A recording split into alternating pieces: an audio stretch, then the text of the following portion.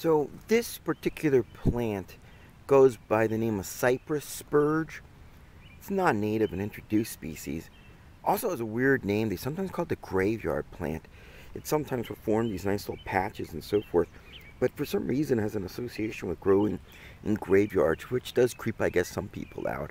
It has unusual shaped flowers, as you can see, but like all spurges, if I were to, and I'm going to pull off a leaf, if I were to pull off a leaf, you might be able to notice the white material coming out of there.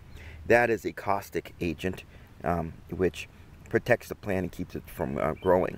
Now, it is caustic, so I got to be careful now I don't get the slate daisic stuff into my eyes, because it does cause a very irritating type of feeling. So it does protect the plant, so a lot of things don't like to grow it.